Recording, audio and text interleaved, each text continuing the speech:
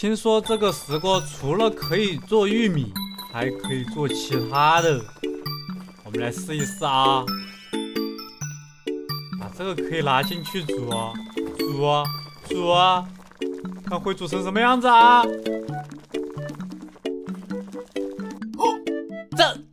这是什么东西？我们来看一下，大份不可名状的东西。极大可率的会拉肚子，也有极低概率会获得增益状态。我们来试试啊！我本来都没有铁锅吧，浪费了呀！Hello， 大家好，我是大猫呀，欢迎收看大猫的虚空生存。今天已经来到了第9期，我们后面的神圣树还没长大呀，怎么办呢？这个任务怕是完不成了。我手上有一个羽蛇神的雕像，还要把它放在我们家屋顶，这样就证明我把羽蛇神给嘎了。还有一个作用就是辟邪。哇，这么大一个的吗？感觉是钻石做的，闪闪发亮。这个放上去，其他怪物应该不得靠近我家房子了吧？在此之前，我要做一把融合武器，把石剑跟铁剑融合在一起，会变成什么样子嘞？先来一把石剑，再来一把铁剑，融合呀！这怎么没有反应啊？是我差了什么步骤吗？再让我研究一下。2 hours later。哦，原来如此，差了一个创造晶体呀！来，我们来拿一个创造晶体，刚好有一个，那就钻头和铁剑融吧。目前最好的就是这2样了，看看会出一个什么装备啊？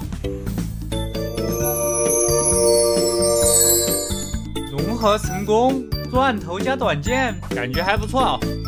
那既然这个神圣树它不长大，我们就去挖点矿吧。家里面的矿太少了，我记得没错的话，旁边哪个地方是有峡谷，峡谷里面有很多矿，我要去挖一点矿。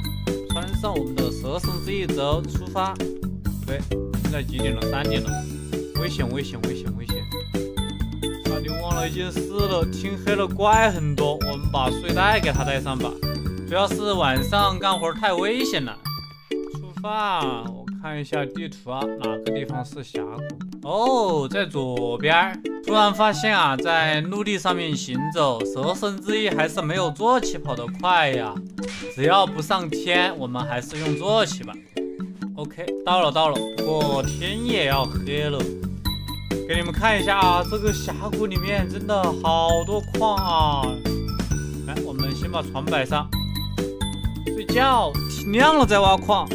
我发现啊，新版本出现的这个峡谷地形真的是太 beautiful 了，好多矿啊，根本不用再去寻找矿洞了。Nice。不过呢，这挖矿的过程是简单枯燥又乏味啊，所以我们直接看成果吧。还不错吧，这个收获。不过呢，差一点铁，到时候我们找个火山就 OK 啦。最后呢，再给你们来看一下整个峡谷的面貌。哇塞，还是很大的。想想如果把这个峡谷改造成住的地方，那该多哇塞呀！但这是一个大工程啊，搞不定。这期也差不多到此结束了，拜拜，下期再见。